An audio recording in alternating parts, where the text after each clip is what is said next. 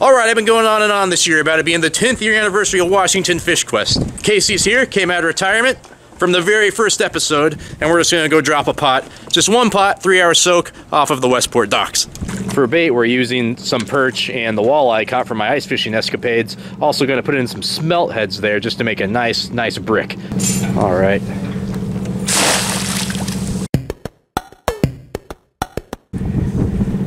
Alright, here we go. Alright, if we get a keeper crab, that guarantees another 10 high-quality years of Washington Fish Quest. If we don't, I'm sorry, it's going to be a real rough 10 years.